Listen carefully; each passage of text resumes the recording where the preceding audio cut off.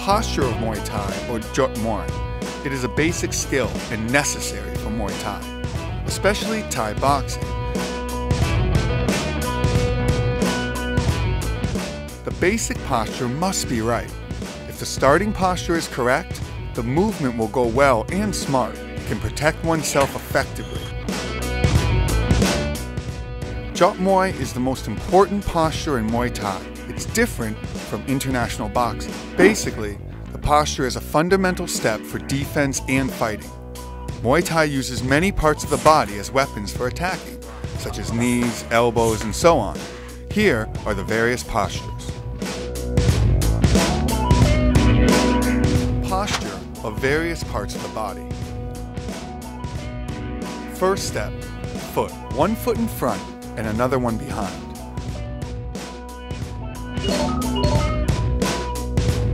Front foot points straight.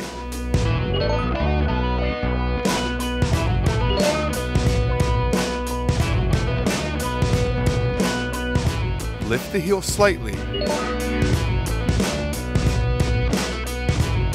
Keep the body weight behind. Next step, knee. Stretch it naturally. The body trunk stays straight, not bending or folding it. Next step, chin. Hide the chin between the shoulders by bending it down and lifting the shoulders up. Raise hands for punching so the chin is well protected from attack. Face. The face must look straight. The eyes stare at the middle of the opponent's chest in order to see all the opponent's movements.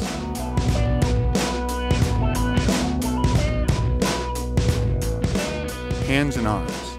Set the punches, lift both arms up, fold the elbow a little bit to protect the face and chin. Footwork and movement.